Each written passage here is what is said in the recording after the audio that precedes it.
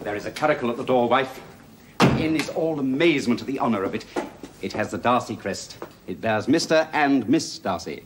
And since I doubt they've come to talk about fishing, I conclude they've come calling on our niece.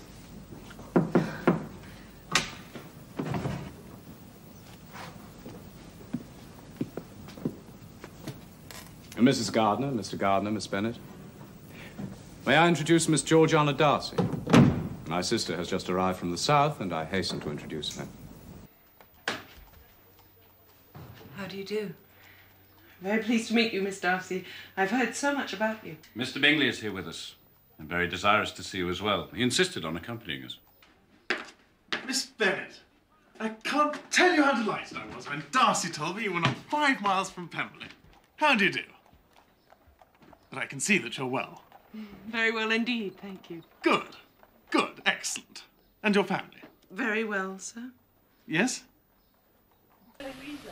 Tell me, Miss Elizabeth, it's been far too long since I had the pleasure of seeing you.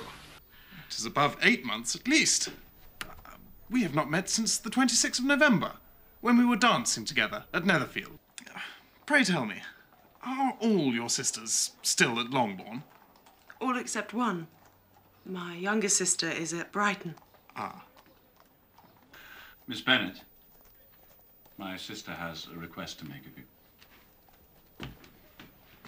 Miss Bennet, my brother and I would be honoured if you and your aunt and uncle would be our guests at Pemberley for dinner. Would tomorrow evening be convenient? Thank you, we shall be delighted. Mr. Wickham does not find favour hereabouts, Eliza. They say he leaves debts wherever he goes.